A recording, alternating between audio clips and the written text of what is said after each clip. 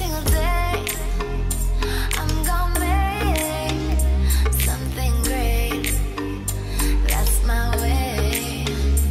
Every single day, I'm gonna make something great. That's my way. That's my way. That's my way. That's my way. That's my way. That's my way. That's my way. That's my way. That's my way. That's my way. That's my way. That's my way. That's my way. Don't stop, don't stop. This game ain't nothing. I'ma wait to the top. I love this money. Just set it on fire. 'Cause it don't mean nothing. Here's one for the night. Don't waste my time. Hey guys, Tony Soysauceassassin, and welcome to another episode of Cigar Review. Today, rainy, humid, thundery night. So you might even hear a thunderstorm because that's what's going on right now. And we are going to smoke a Rocky Patel today. The Rocky Patel A.L.R. There we go.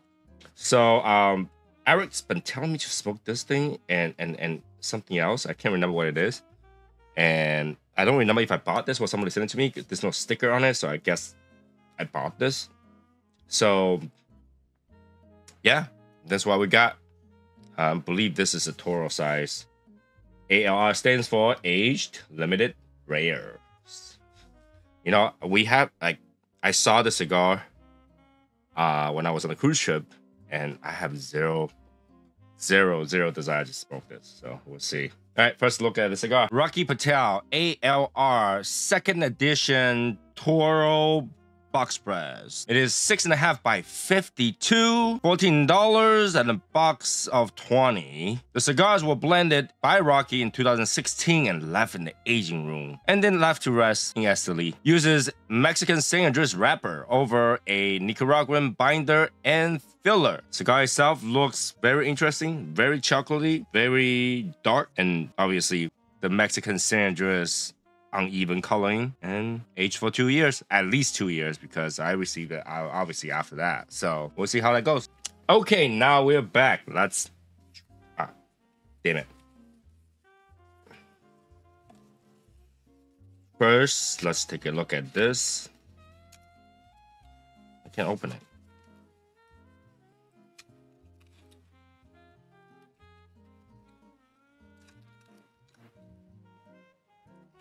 You know what? Let me work this. Be right back. All right, finally got this off. I had to cut it because it was so much glue. It won't come off. So, that's too much to read. See if you guys can freeze this frame and read this if you want to. I'm not gonna read it. So, okay. It smells like my cedar humidor. Nothing to it. So this has been sitting in my humidor for a while now, if it smells like my humidor.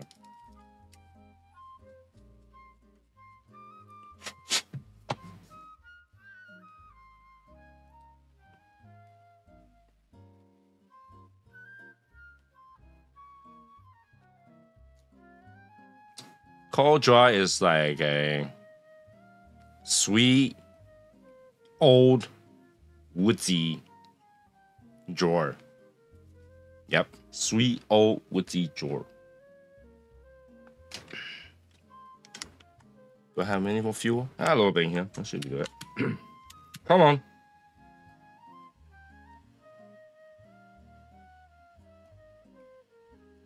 Gotta get this quickly done. Why? Because I procrastinated on recording today, so I recorded pretty late. We'll see. This light up smells good though. It smells like chocolate.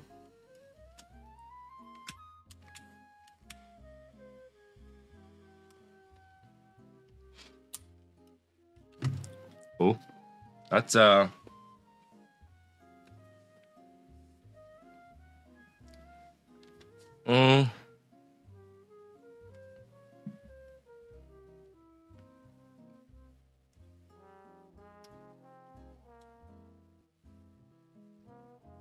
Well, there's definitely a little bit white pepper.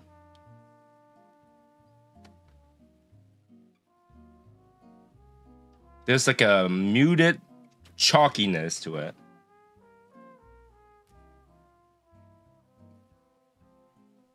And a very muted cocoa note. And woodiness.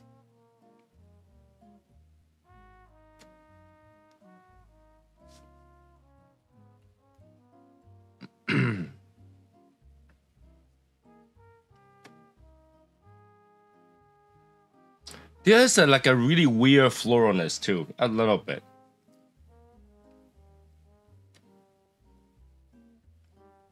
That's what I got right now. So let me smoke 1/3. We'll be right back. Okay, I'm at first stir. Yeah, box price, right? Yeah, it's not always gotta burn even, but here you go, tap it off. The flavor is like tingling white pepper. Masked, soft cocoa, and woodiness. A little bit sweet. That's pretty much it. What? I don't know what's going on with this one. Shouldn't you be aged? Limited and rare? Are you talking about the flavor is rarely found in the cigar? Or is that there's limited amount of flavor? Or is that it will take ages for you to figure out what's going on here? Yeah, first stir is really light. It's almost elegant, yes, but it's light. It's like, why am I smoking?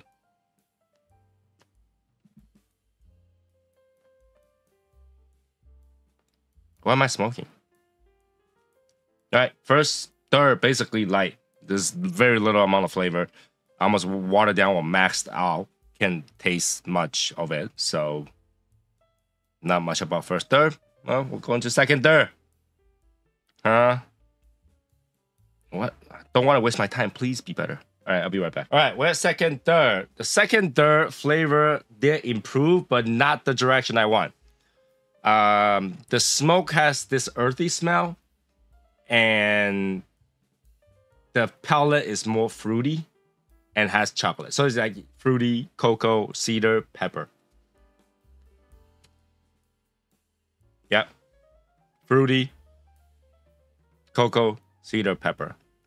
Not what I expect from like a San Andreas kind of thing, but yeah, it's not my palate. It's not what I like. It's not. Rocky, you did this wrong. I don't know what part of it is it's amazing, but you know, you gotta kind of like that kind of combinations. So, but here you go. A.L.R band. Pretty cool. Like, you know, it's almost like vintage look. I like these print. I don't know if this font fits this theme, but it's a good looking band, I guess. Yeah. So now I only have last stir left. Like, I don't know. I really did not like that combination, fruitiness and like cocoa, but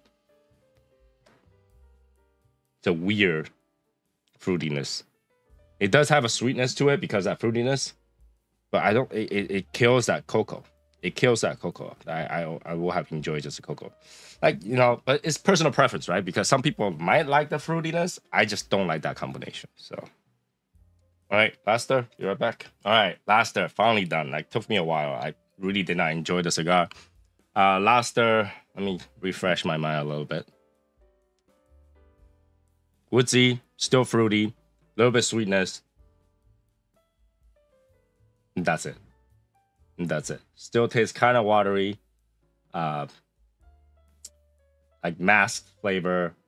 Not very good. Yeah.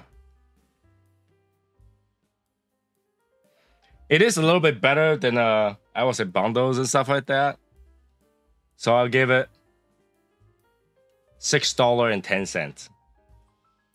$6.10. There we go. And that is what I think. I don't know. I mean, Eric liked the cigar. I don't know why, but it's not hitting me the same way. The smoke smell is very like earthy too. I don't know if it's my room or because we had a thunderstorm or that smell like earthy, but it's kind of earthy. I did not enjoy it. Even with a nice coffee, still didn't help. So I will say skip it. Yeah. So that will be it for this particular review. If you like it, make sure to like, subscribe, comment, share with our podcast is back online, so you can start listening to our podcast again. Make sure to also join our membership for early access to some of the reviews. And